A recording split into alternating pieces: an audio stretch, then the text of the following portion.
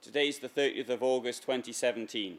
This is Messe Dusseldorf. It's Caravan, Salon and a great event held once a year at the last week of August and the beginning of September.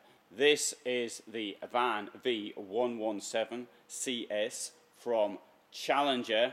It's a van which is 599 centimeters long, which is a good size if you want to make use of cheaper fares on ferries, which is sometimes the case for being under 6 meters. Say cheaper fares from ferries are still charge more than they do for cars, but never mind. Right, as I come into the van, the first thing I notice is that the roof isn't particularly high. I feel it's only about 181 centimeters of clearance, if that. Now, because of the fact that people here are getting taller and taller, the beds have to be placed in this lengthwise I should say, direction. Now, here what we appear to have is it can be in a widthwise if you want to sleep in that direction as well, and there's also a fill-in bit which goes in the middle down there. Of course, you mightn't want the bed to be in at all, so you just put it up to the sides during the day and put it down during the night. That way it would allow you a bit of space down there to keep your bicycles or other stuff that you might be moving around with you. We've got a shower in the center. Now, there's nowhere else to put the shower because it's a van conversion and the vehicle is not particularly wide. As you can see, it's on a Fiat. Coming into the shower, we have immediately the fridge. It's a rather large fridge, and well, you probably know my opinion of fridges.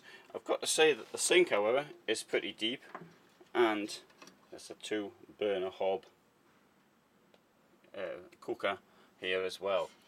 Now, you've got coming down here, trying to make the most of the space because the bed's down there longwise. You've got a cupboard here, well, I should say it's hanging space really, but you're not going to hang much in something that short, small.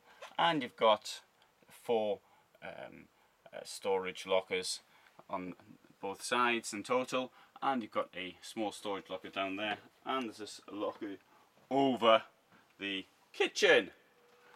Up here we've got a Truma iNet system. Now, this vehicle does have a winter package. Now, normally sleeping in vehicles of this nature in winter is a little on the difficult side because it does get somewhat cold.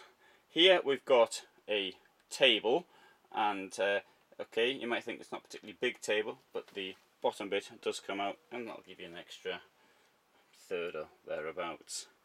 Is it worth putting an extra set of seats down there for a vehicle this small? My opinion would be that it's better just to have 2 seats, particularly if you need all the extra bed space.